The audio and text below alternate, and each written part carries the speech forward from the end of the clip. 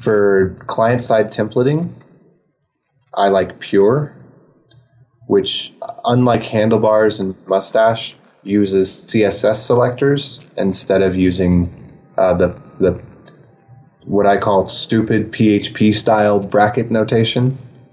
Because if I wanted to use PHP, I just used flippin' PHP, but I don't because I hate it.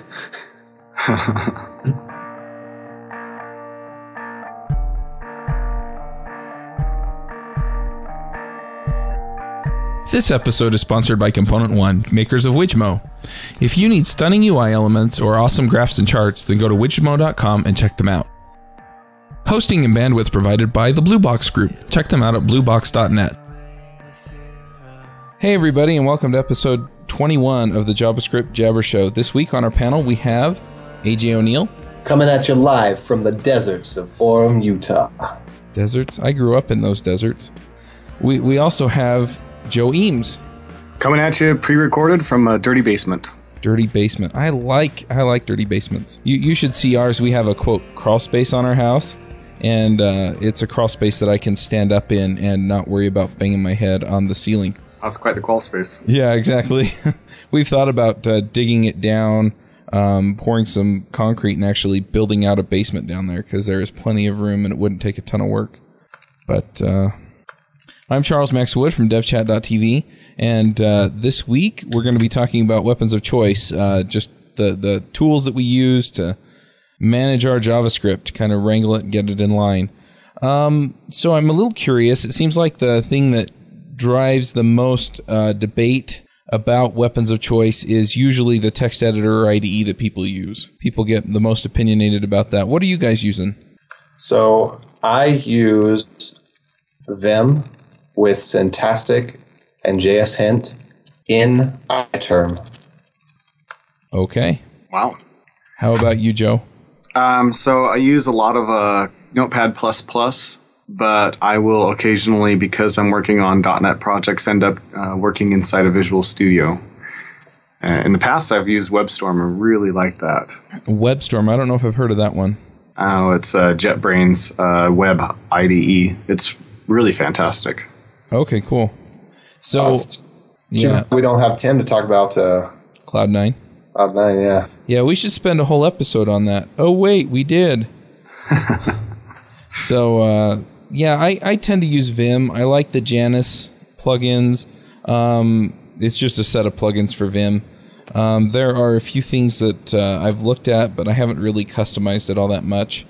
I'm planning on picking up a book on Vim and just reading through it and learning all the stuff that I don't know about it. But I started out as a sysadmin, and you can pretty much always count on some variant of VI being on the machine that you're on, so it just made a lot of sense for me to kind of learn it. And once I had the basics down on it, then from there it was just kind of a natural thing for me.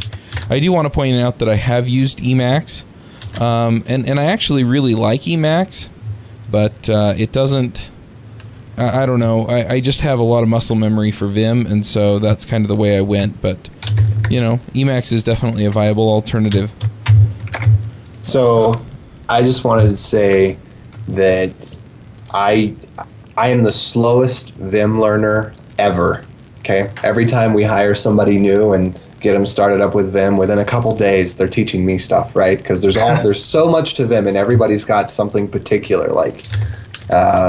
they want to be able to see the line numbers, or they want it to jump ahead so many lines, or they want it to have a certain type of syntax highlighting or folding, so like every something that's most important to them, and they figure out how to do that. And I found that like the very basics, just using HJKL, since I've started doing that, which took me like 2 years of using Vim to finally do that instead of the arrow keys, but a lot better for my wrists. Just an FYI. I always thought you were a little slow. Thanks, Chuck. So why don't you talk to us a little bit, Joe, about what maybe Visual Studio or WebStorm give you that some of these basic text editors don't, and then we can talk about some of the plugins that do some of the same things or something like that.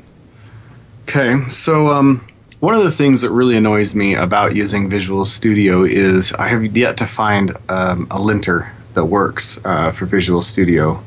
So that's a real big annoyance. So starting off with the drawbacks.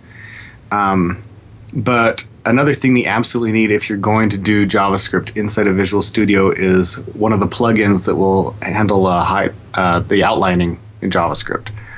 You know, that's outlining and collapsing is just an absolute must, at least for me when I'm working. I can't deal without it. More than a screen height of code, and I need to have some outlining so I can collapse things up and notice that. So if you're working in Visual Studio and you don't have an outliner, that's and it's easy to find. Google for it. It's absolutely essential. But the benefits, I think, of using Visual Studio over, say, just a plain Jane text editor is that Visual Studio has really made, in this most recent version, Visual Studio 2010, and I assume they'll keep it up with the new version that's going to be coming out here soon, is the IntelliSense that's actually looking at the JavaScript and actually giving you some fairly reasonable choices. I'd say about only 40% of the time am I annoyed by choices that don't make any sense in the IntelliSense. So just a little bit better than half the time, which for me is actually worth it. Mm-hmm. And I like, it does a pretty good job looking at the JavaScript and understanding it and actually giving you choices. And then refactoring is another nice thing where you can change variable names and you can extract variables, and it's really nice to have access to those sorts of features, which is identical. That refactoring actually is through the ReSharper plugin. And so if you use WebStorm, the features there are actually really similar. So when I went to WebStorm and started using WebStorm, it felt a lot like I was using Visual Studio. I got a lot of the same IntelliSense. The IntelliSense was really similar, and the refactoring that was available was actually really similar in WebStorm. So I really liked and felt comfortable in WebStorm when I went to it. But I recently was watching some video of somebody doing some stuff in Angular with WebStorm, and after watching that, I realized I knew WebStorm like not at all. This guy had his WebStorm so well configured and set up, doing things I had no idea you could do in WebStorm. So I was really impressed with that, and made me want to go back and try WebStorm out again. So I was really impressed with that. So I think probably the one benefit is the IntelliSense and refactoring. I guess that's two benefits, right? Yeah, a lot of the IDEs have that kind of stuff. I know that JetBrains isn't ReSharper their C# editor. Yeah. And then they have RubyMine, which is their Ruby editor, and it has a lot of the same JavaScript, CoffeeScript stuff shipped with it. It has a lot of the same stuff, the refactoring stuff and the IntelliSense. And one thing I noticed is that in the past when I was trying to use it, it was actually a little bit slow. So if you were typing something out and it decided that it needed to do the IntelliSense to help you fill in whatever, your whole IDE would hang, and you'd have to wait until it figured out what all the possibilities were, and then it would give them to you. The nice thing is that now they fixed that, and so it's actually reasonably fast and works pretty well most of the time. So I've been pretty happy with what JetBrains has put out. It seems to me like JetBrains products are very cyclical. They'll come out with a version that's really slow. ReSharper's a plugin for Visual Studio, and so they'll come out with a version that's really slow, really dogging down Visual Studio, and then the next minor revision of it will speed it back up again. So it seems to me like even though they produce, in my opinion, some of the best developer tools out there, that they constantly have a problem with keeping performance up. Right. But at the same time, I mean, some of the stuff that they have is just awesome. So. Oh yeah, I would never do C# development without ReSharper. Never. Yeah. So you kind of have that. And AJ, you mentioned that you were using some kind of lint plugin for JavaScript. Yeah. So Syntastic is, I think you gotta have Pathogen installed for it, because with Vim, like, Pathogen is basically the module loader, because whatever they built in isn't modular enough for most people. So Syntastic is just something on GitHub where you basically git clone it, and then it goes into your Vim directory, and it automatically comes with a lot of stuff for different languages. And for JavaScript, if you have either JSHint or JSLint already installed, then as soon as you go to :W to save the file, it will refresh based on whatever options you have. So at the top of a file, you can put a block comment, so /* JSHint or JSLint, and then things like evil true if you want to allow eval, which you shouldn't, and I don't know why I even said that, or lax comma or lax break, so that you can do comma first if you do that style, or you can concatenate strings with the plus operator on multiple lines. So it knows, you give it some of these flags to tell it about your style, and those are found on the JSHint and the JSLint documentation. And then it gives you little red squigglies, like spelling error type squiggly things underneath of whatever lines have syntax errors on them or style errors on them, or in certain cases logic errors, like if I equals 0, for example, would be a logic error because it needs to be if I equals or equals 0. So stuff like that. And we've recently made it a policy that everybody should be using one of these types of tools here, because I can't tell you how many times I've opened up somebody else's code and found an error in their code that maybe hasn't yet affected us, but is just a really simple error that Syntactic plus JSHint will catch pretty quickly. And, awesome. So you're using JSHint at work?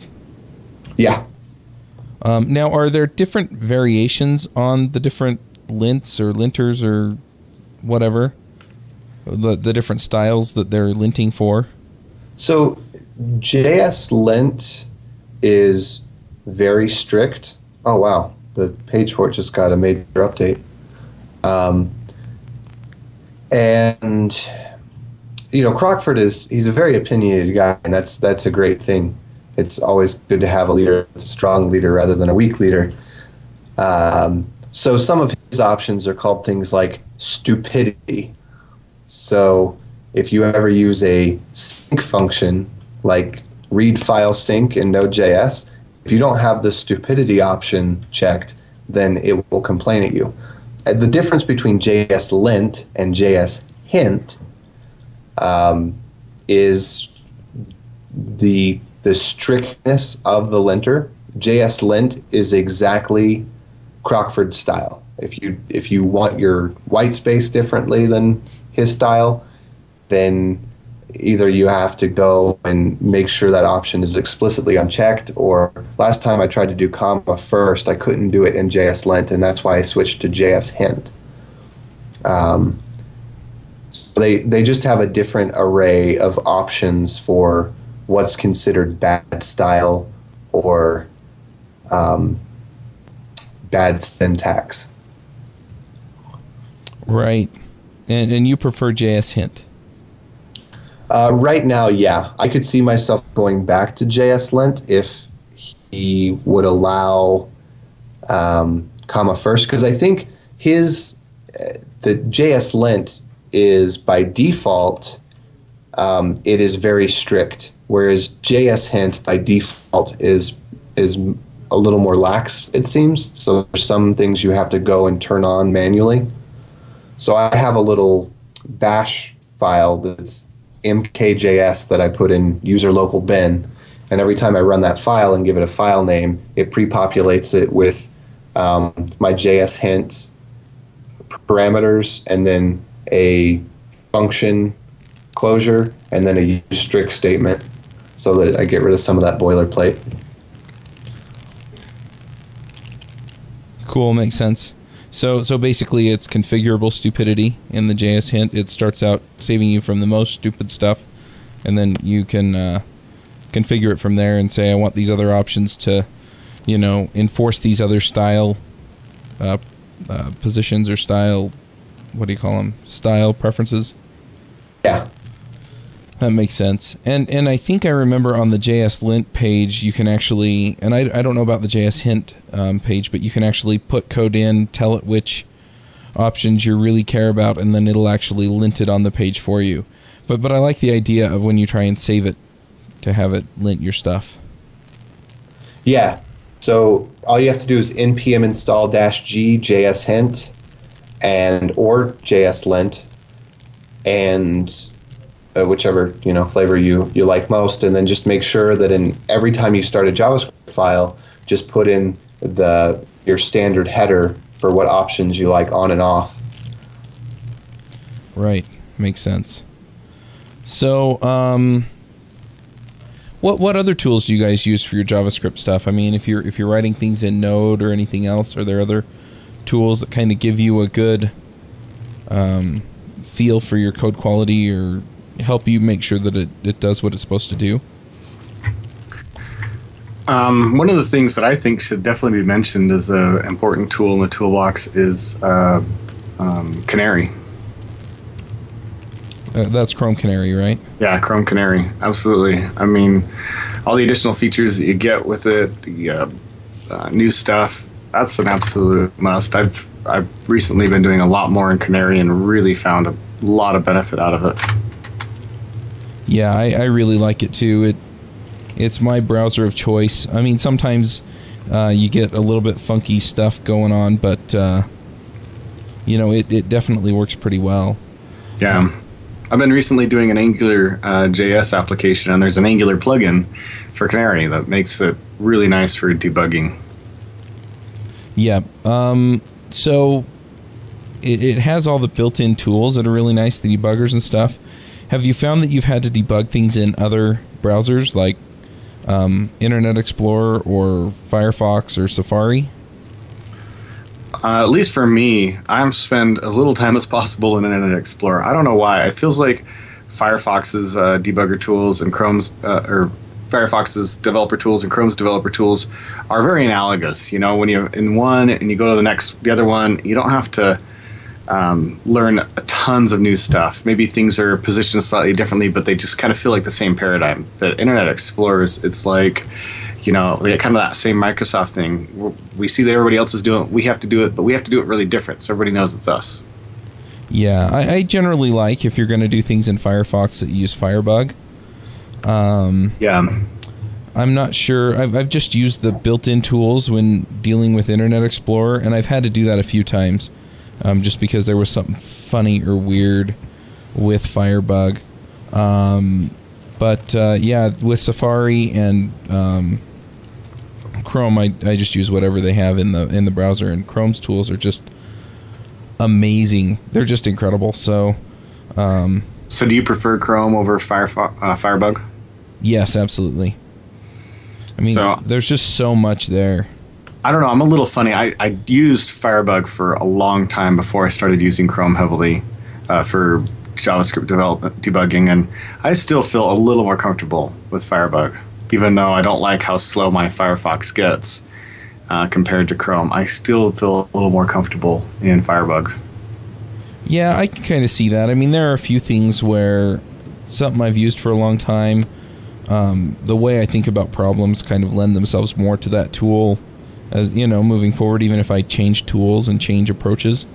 So I guess I could kind of see that. And there's definitely a lot there in Firebug that you can do. So yeah. And they're consistently adding more features and making it better. So when there was a Firefinder add-in, and it hasn't been working for quite a while, but when it was working, I used that all the time, especially for CSS, if I was doing any CSS work, like CSS debugging and fixing.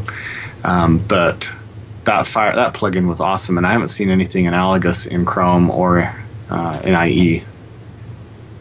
Yeah, it looks like, I just looked it up. It looks like it works with Firefox 3.5 through 14.0. Now I'll get a link to that in the show notes as well. But yeah, it looks really interesting. So the other question I have, because we're talking about weapons of choice, is when you're building a web page, what libraries do you tend to include? So I've got kind of a standard set, which is probably a little bit different from what most people have. I started building a tool set called Steve Tools, and I'm actually just going to when I run Steve init, it just basically gives me a directory with browser, server, package.json, and like all my common stuff already done, and then some JS files already there with my JS hints and all that. So just give me a second. I'll put up this package.json and tell you what I've got here.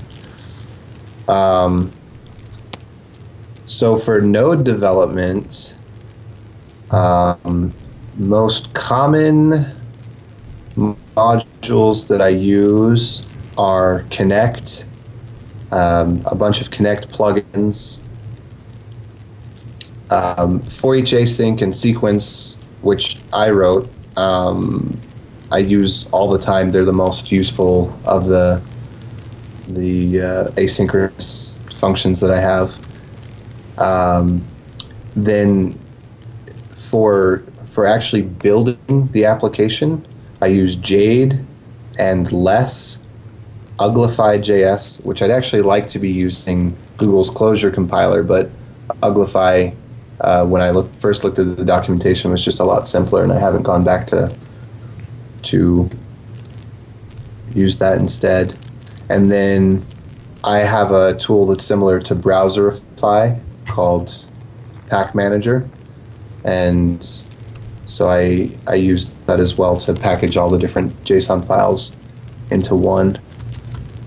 And let me see if there's anything else. For client-side templating, I like Pure, which, unlike Handlebars and Mustache, uses CSS selectors instead of using the what I call stupid PHP style bracket notation.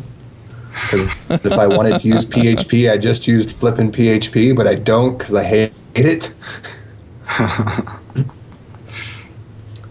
Awesome. And then instead of jQuery, I actually use Ender, but it's very, very similar. It's the same API. It's just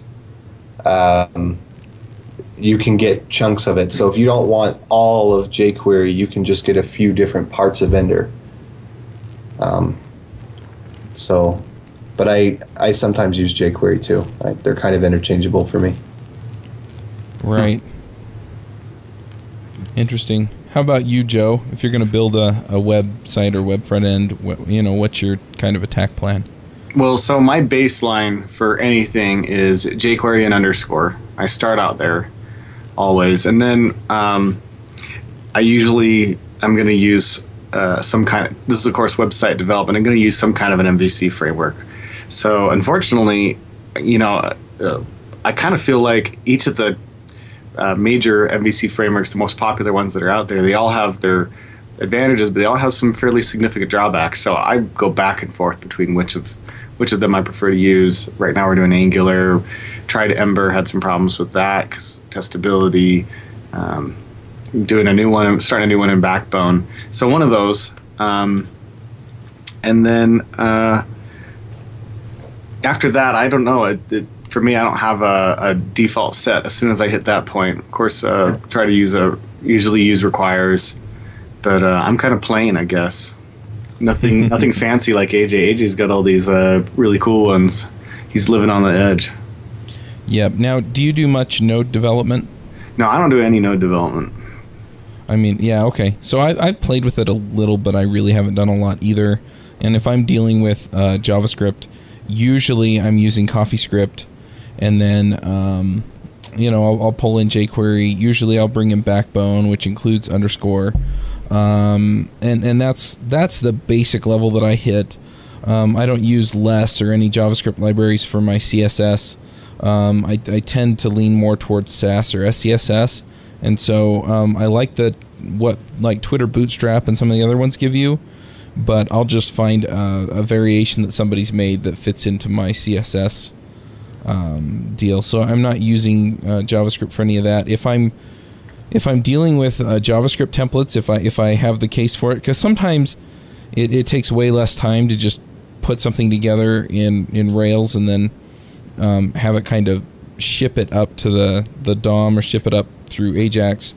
So unless I have a really good case for it, I usually don't use templates, JavaScript templates.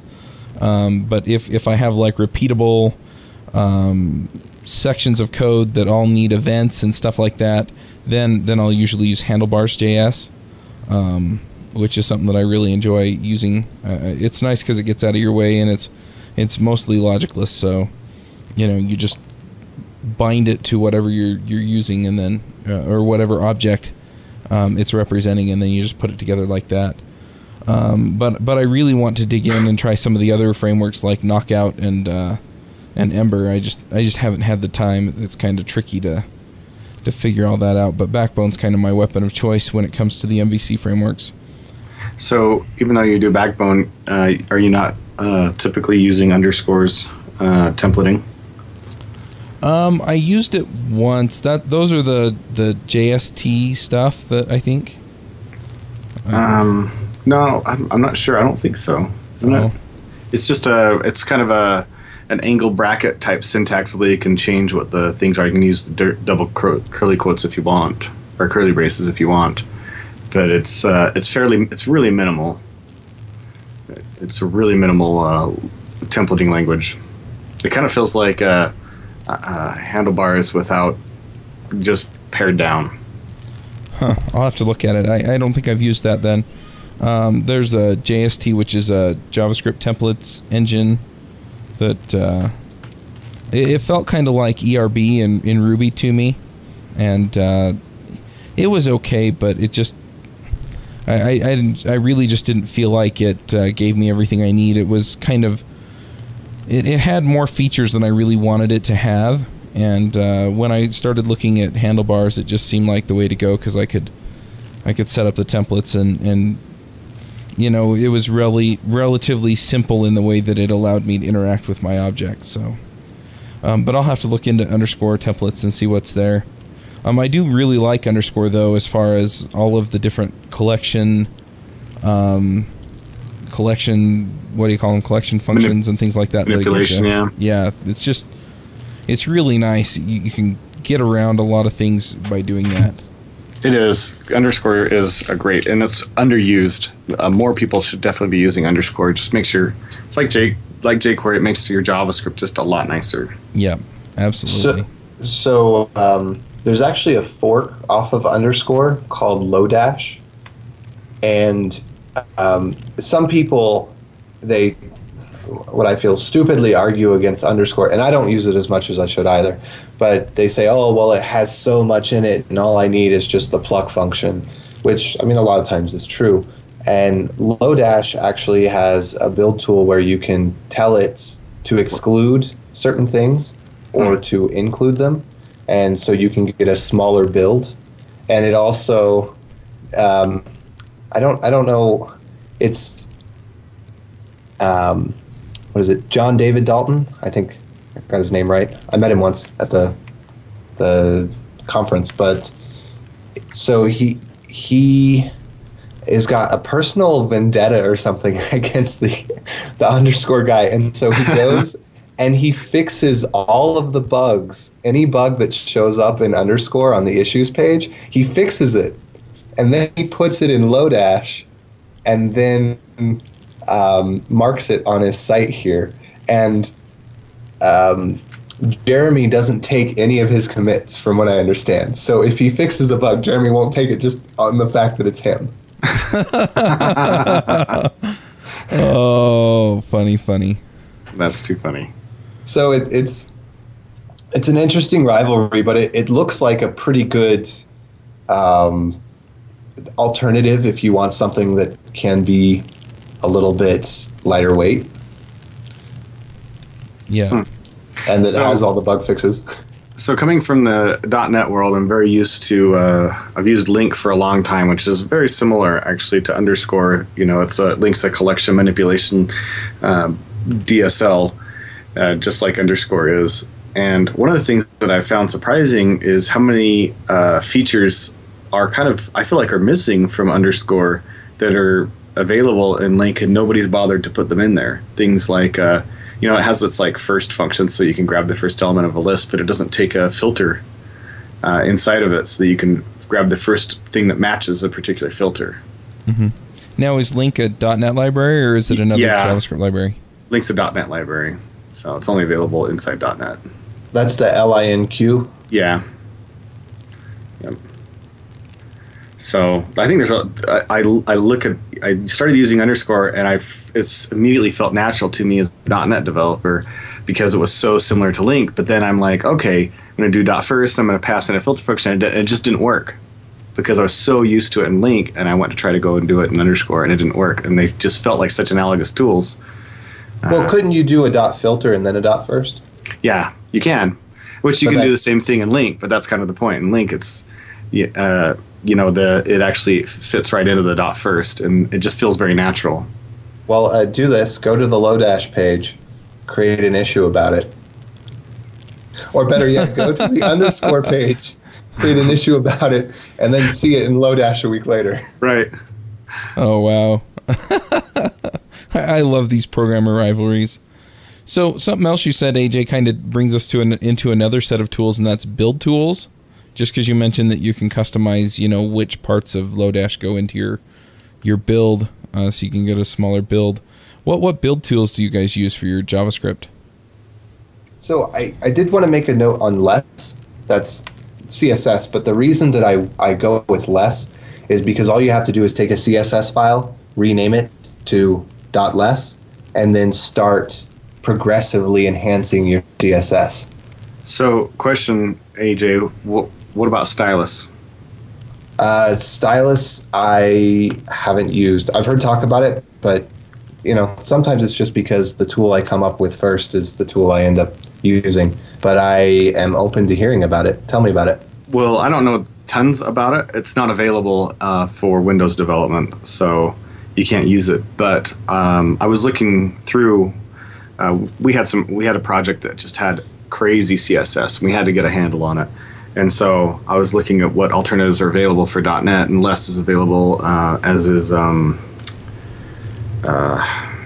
crap. I can't remember the other one that's really popular besides Less. Sass. Sass. Yep. Less. They're both available for .NET, but I saw Stylus and I was looking around and just read through their front page and their documentation where they were showing the features, and it was like, wow, it was like Less plus a whole bunch of stuff. It was what little bit I got out of it. It was really impressive, but it's just not available for .NET. This looks very similar to me to what Less is, except that they've combined Less with CoffeeScript, kind of. Huh. Yeah, to me it looks a lot like Sass, except there are a couple of minor differences. So it looks like it would be less compatible if you were doing Less and you started using Stylus. Just from these examples here, if you're not using any of the ninja features of Less, which I guess is kind of why you use Less. The reason I actually started using Less was just to lint the CSS to make sure it was valid, because somebody get in there and forget to add a bracket, and of course the browser doesn't tell you about an error that you have in your syntax and your CSS. It just keeps chugging along. So originally it was we used it as a lint tool for the CSS, not because of its features, and then we started using its features gradually. So something just occurred to me, which is kind of a little bit of backtrack, but with Lodash, Backbone requires underscore. Can you use Lodash instead? You should be able to. It's API compatible. Huh. That's really cool. Yeah, are the two namespace the same, though? Yeah. Well, they're just the underscore.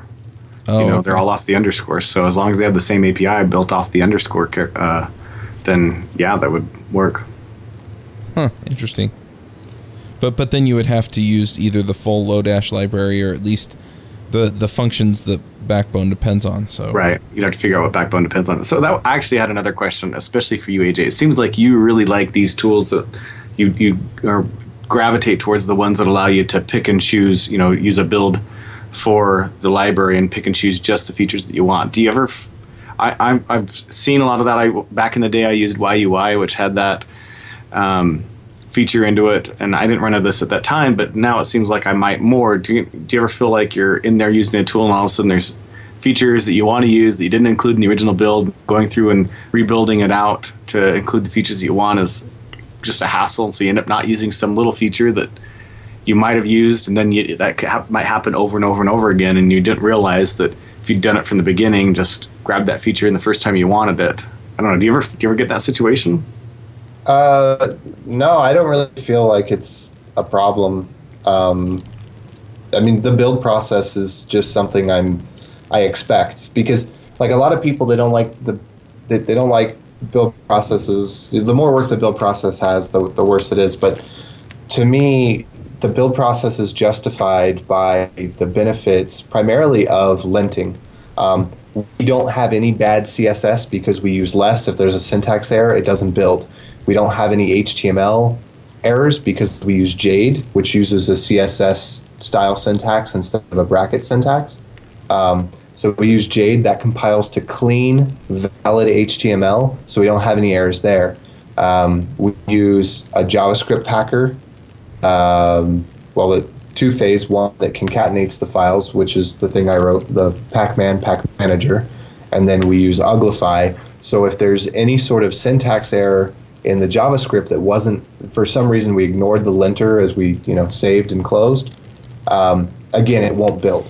So I love having things not build if they don't work. So that's always more worth it to me than the convenience of not having to enter in another name in an array list of things to include. So that's actually really cool, but I actually meant to ask a different question. I was talking actually like tools like Lodash, where you go in and you build, you get a build of Lodash that only includes just the pieces that you want, right? Yeah. So my answer is still kind of the same in that it doesn't, like, the build process doesn't bother me. Gotcha. It does, if you start using Lodash and you're only using a couple features, there's another feature you want to use and you didn't put it in the build, you go back to Lodash, you get a new build from them that has the feature that you want. That doesn't bother you doing that cycle. Well, and typically, because I don't work with like gigantic sites, I don't actually care that much about the size of things. I'm okay with including it, but I like the idea that if I want to optimize it later, I can. So I'll err more on the side of including things I don't need. Gotcha. No, that seems funny because you like Lodash, which there's underscore, but you like Lodash specifically because you can build to it. But you're saying that by default you don't actually take advantage of that. You just like having that feature available to you if you want it. Yeah. And then same thing with Ender. Like, I actually don't use a lot of the features of Ender, but then I just have some standard ones that I just pull in, and maybe I use them, maybe I don't. But it's just, I don't know, it's that mental thing. So this brings me to a gripe I have about the JavaScript development environment as a whole. I don't know exactly how to describe the JavaScript ecosystem, and that is that there are not enough of these libraries out on CDNs so that you can feel less guilty about including them, in their full size on your sites. And by CDNs, I don't mean some little crappy out in the corner CDN that, has less than 1/1000th of 1%. I'm talking about like Google. I prefer. I think that you're right. I also think that we're kind of at the tipping point, if you will, where it's something that's definitely doable. NPM has gained such great popularity. It would be really cool to see a CDN that just pulls in from NPM. And if your package.json specifies well enough, either how you build the library or whatever, that it just yanks it in. That's a really interesting idea. Hopefully somebody does.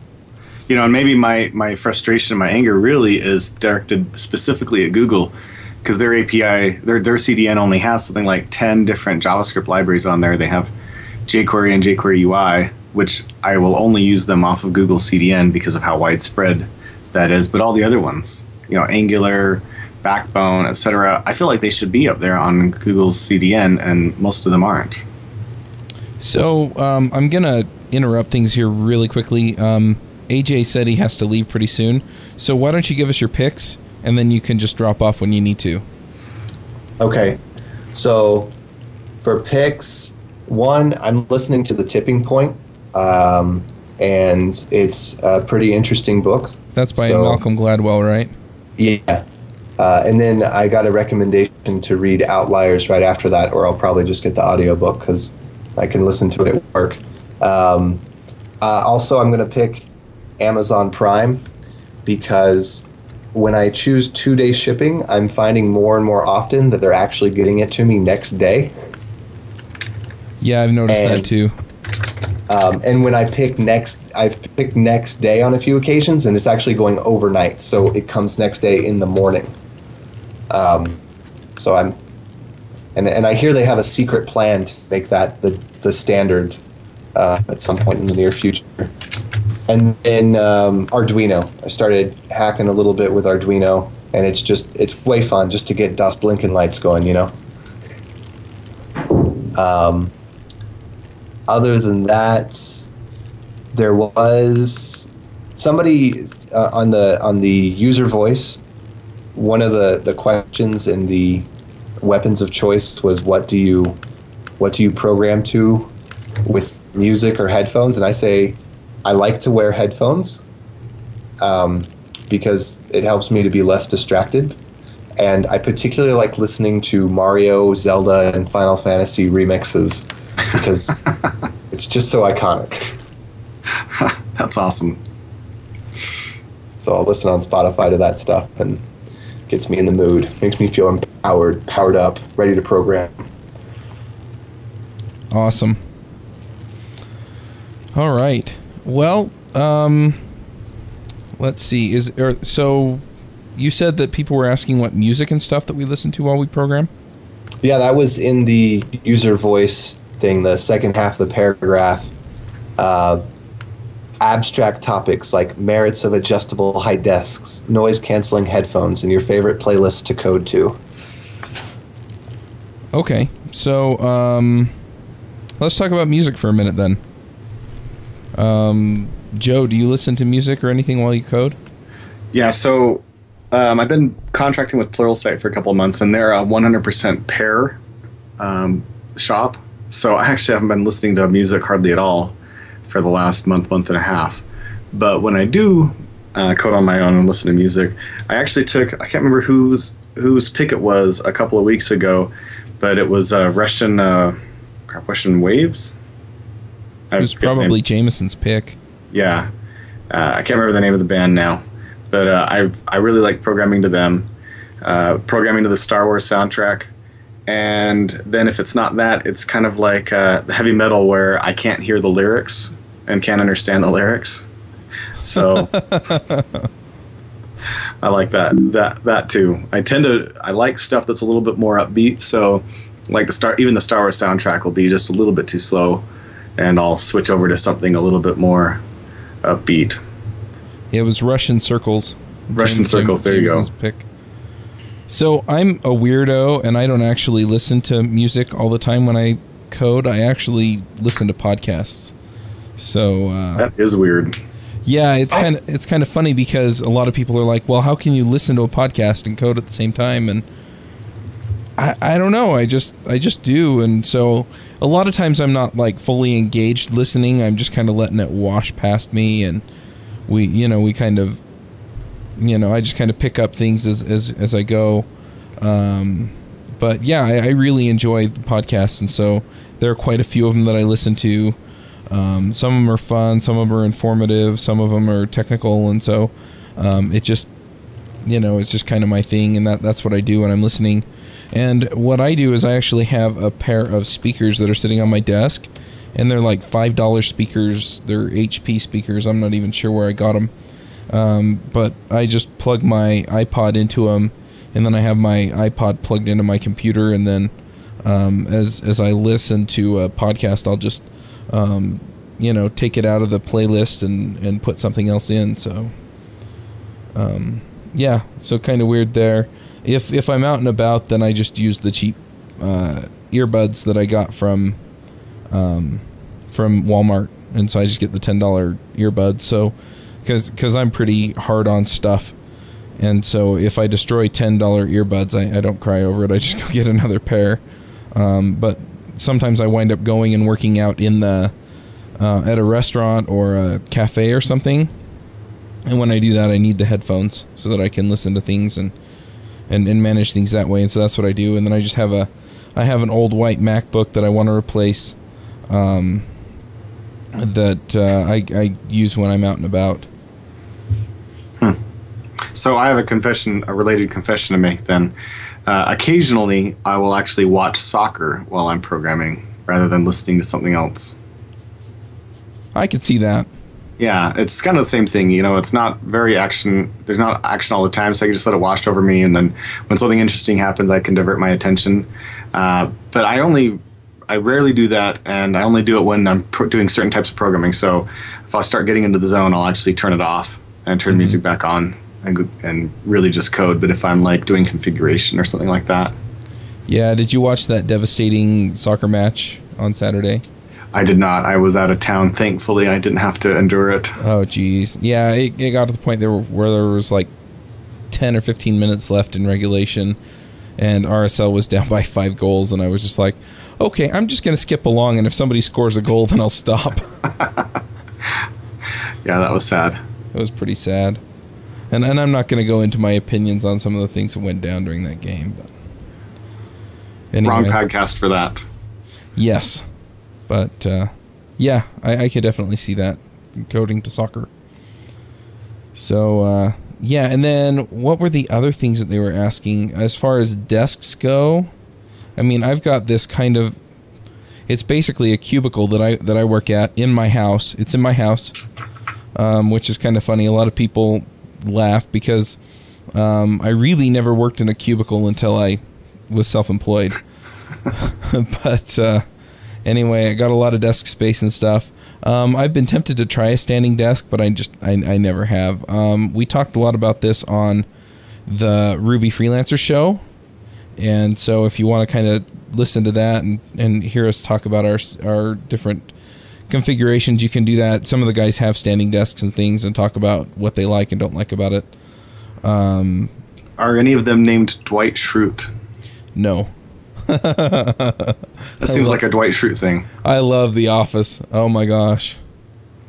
Yeah, didn't he have like the super mega desk or something where he took Jim's desk and Pam's desk and then put his desk on top of it and was standing up, working at his desk or something? I remember him standing up at one point. I don't remember the stacking the desks, but I do remember him standing up at one point. Yeah. So, yeah, all the antics on that show are just hilarious. If you've ever worked in an office environment, especially a dysfunctional one, that show is so funny. and I've worked in my share of dysfunctional ones. So I got to go right now, but just a note on that video game music real quick. Zelda Reorchestrated and ocr.rainwave.cc if you want to listen to good game music.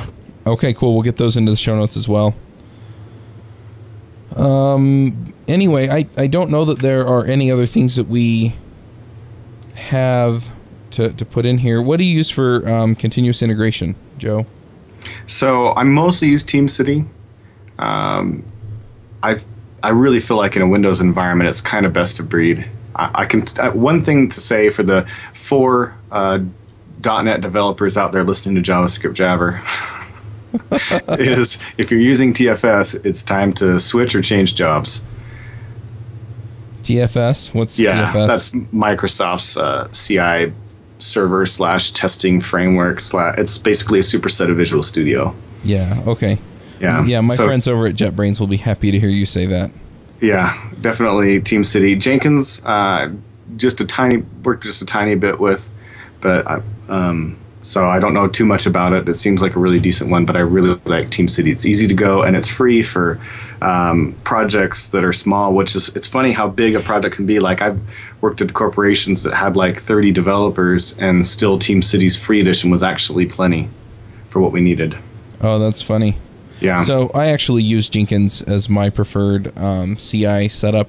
I've also used cruise control, which I'm trying to remember. I think Thoughtbot or somebody put that one out. Right. And cruise control is fine. It kind of expects you to do a little bit more setup than, say, something like Jenkins. I haven't actually used TeamCity, so I don't know how to compare them, but Jenkins is pretty nice. It has a lot of plugins that allow you to do a lot of things with it, and it works well with all different kinds of build setups. So, if you have to build it and then test it, or build it and then deploy it, or anything like that, it has all that stuff built in. Most of what I'm testing with it is Ruby, and so, I just get all the Ruby plugins for Ruby and Rake and RSpec and stuff like that, and then just make it work that way. But it's pretty nice. It's open source. If you're on Ubuntu or Debian, you can actually get a deb package that will install it and run it on port 8080, and then you just set up your Apache to proxy over to the right port, and you're good to go. And all the instructions are on their website on how to do that.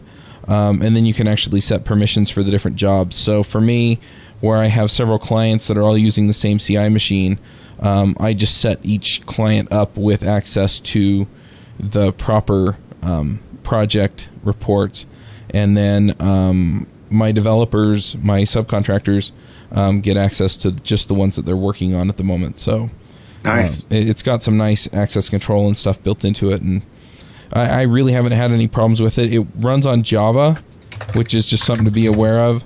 But I've only really had problems with Jenkins being Java when it ran out of... It pre-allocates, basically. It pre-allocates memory space for itself. And I've had it run out of memory space because I had a really large test suite or something like that.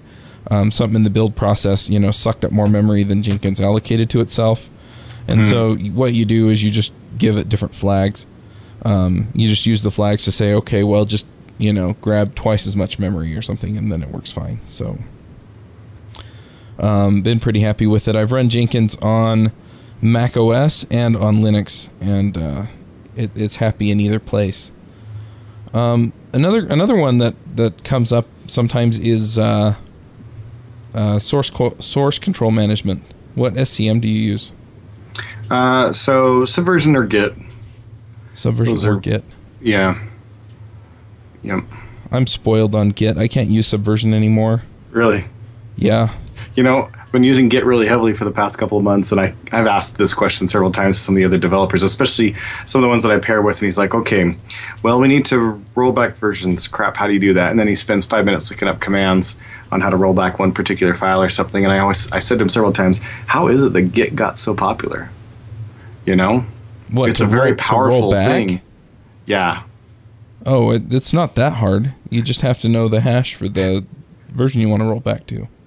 Yeah, I know. It's a lot. It's the easy things. I mean, these are people that have been using Git for a while too. Mm-hmm. It's easy commands, or if you don't use them a lot, are easy to lose because it's all command line. Yeah, there are different tools out there. GitHub has a Git tool that you can get. Especially if you're hosting with them, it makes it really easy because you can manage all kinds of stuff with it. Right, and we have that tool where we use it at, and my understanding is after using it for a short while, it just didn't cut it. Yeah, it is still missing some features. I haven't used it for a while. I'm pretty happy with the command line.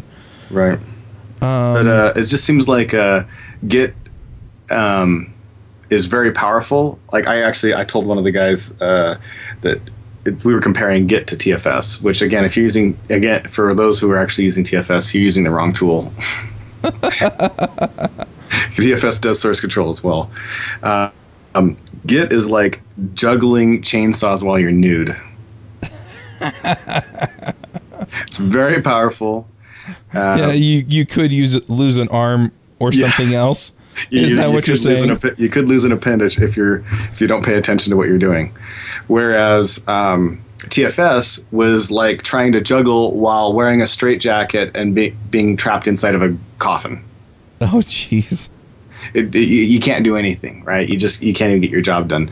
So I mean, I like Subversion. If I was just going to do a plain simple project that didn't have any real heavy branching requirements, I'd probably use Subversion, just because it's what Subversion is hard to do is do the really hard things like merging and branching, right?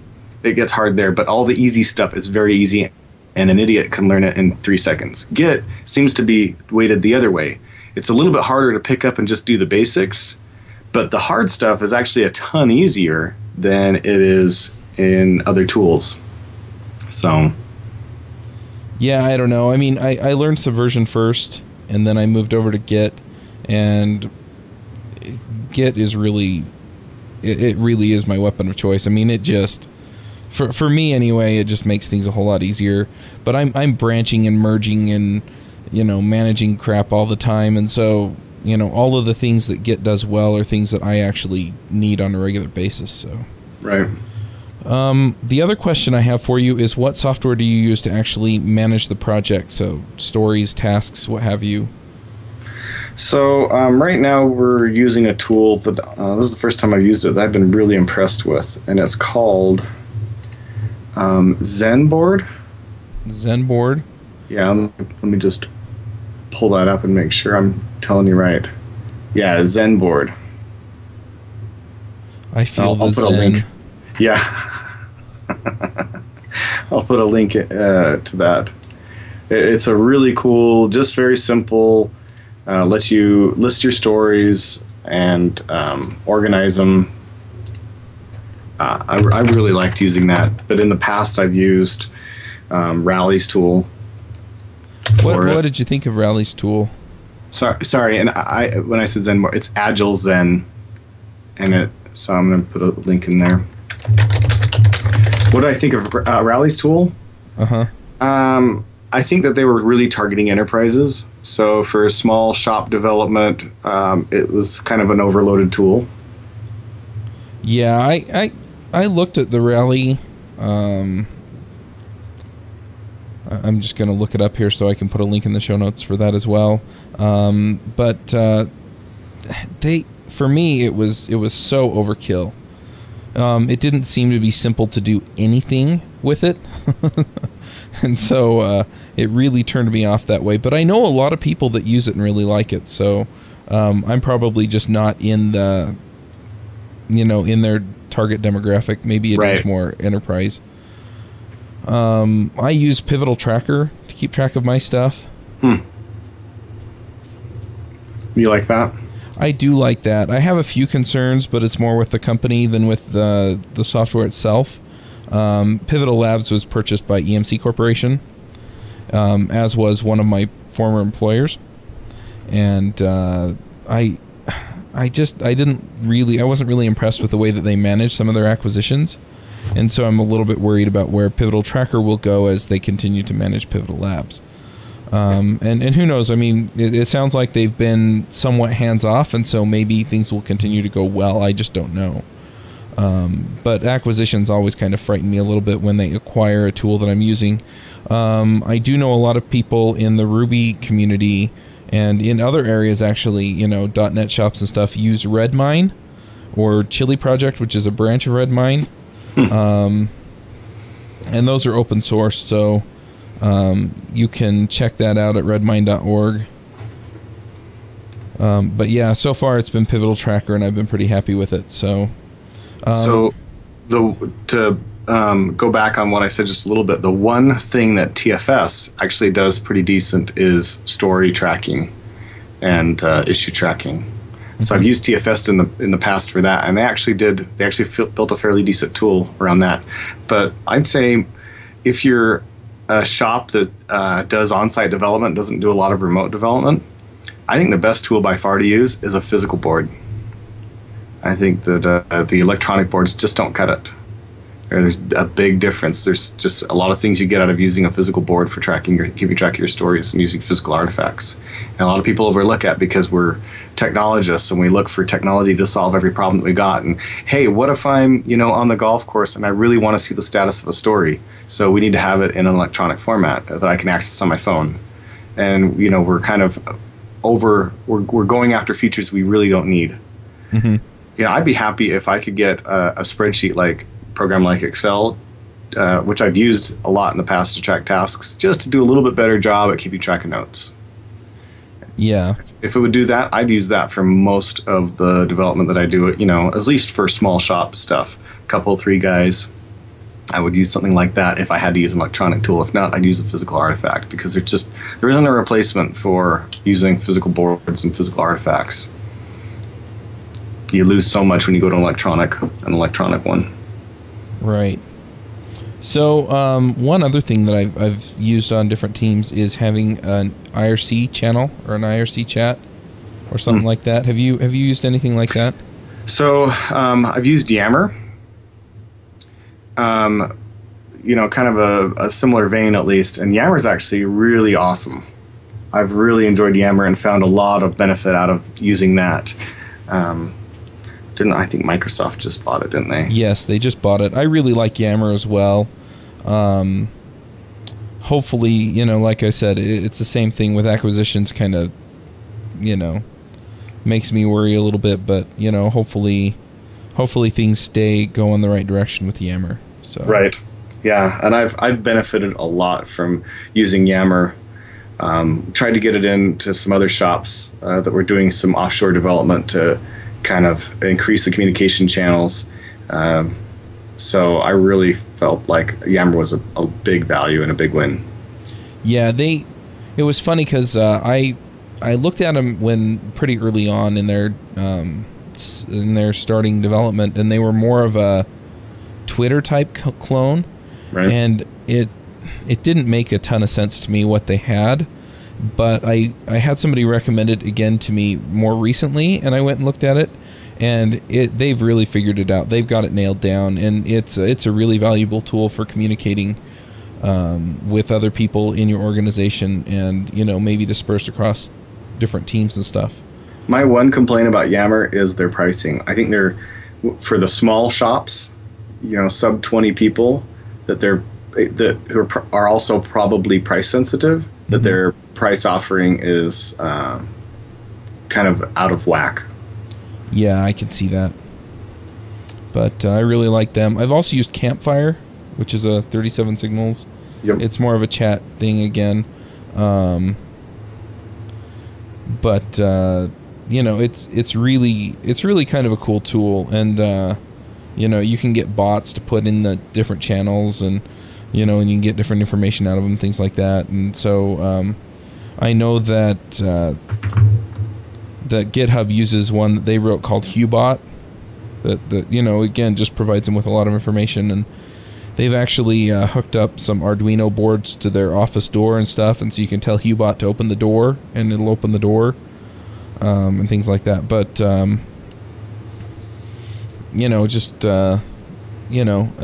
it's kind of a different approach from Yammer, where Yammer is more of a social messaging, and the IRC and Campfire are more of a chat, more of an IM. And so whatever works for your organization. Right. Well, I can't think of any other classes of tools that really affect team management or development practices or anything. So one I'd like to cover really briefly, it would be training. Training, good one. Yeah, I've been paying for my Pluralsight subscription for a couple of years now, and to me that's definitely a tool of choice. That, along with there's a couple of things that I just feel like I can't live without, and so for training, for me the big win was when I discovered Pluralsight. It really cut down on my budget on buying books. Mm-hmm. And they're pretty topical. They're drifting away from the Microsoft Center now and coming out with a lot more widespread. They've got a lot of JavaScript courses that they're publishing. So that was a big one for me, was Pluralsight, which is also a personal plug since I work for them. Yep. I'm actually working on a course for them as well. So. And I've looked through their offering, and there's a lot there. Another one that's pretty popular, but they're more general, is lynda.com. Right. And they have videos on programming. They have videos on all kinds of stuff. Right. Linda tends to stick more towards the introductory level stuff. Right. So, and Pluralsight's not afraid to get into the deep corners of things. Right. And I've learned whenever I have to learn a new topic, like I had to pick up Angular. So one of the places I love to go is YouTube and find Angular videos or find videos about the topic I'm learning. So I was watching Angular videos. And one of the frustrating things about YouTube is just the quality of the videos varies so much. You can get one video that's great and another one that's terrible. And the topics, when they, you look at the video and they list what the topics are and you get into the video, it turns out it wasn't really at all about that. And so it's really hard. You have to wade through a lot to find quality videos, where if you go to a service like specifically Pluralsight, you know exactly what you're getting. You know exactly what the course is about. You can see the outline and jump around. And there's just a big difference to having that curated, cared for content for looking at stuff. Yeah, definitely. Things, Yeah, and then that's one thing that's really nice is that, the Pluralsight and Linda, I know both. They screen their authors and make sure that their quality is there, and then as they're producing the modules for their video courses, again they're making sure that every step of the way things are up to that level, and so that's really nice.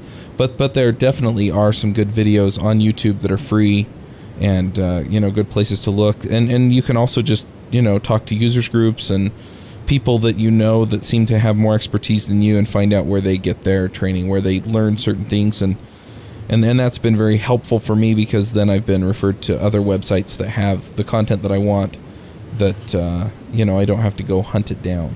Absolutely. For developers out there, I mean, it probably wasn't until about 2 years ago that I really made the shift, but for developers out there that don't turn to a video first, I would highly recommend that you start getting in the habit when you need to learn something new. Look for videos first. They're just a lot more effective than reading articles or books.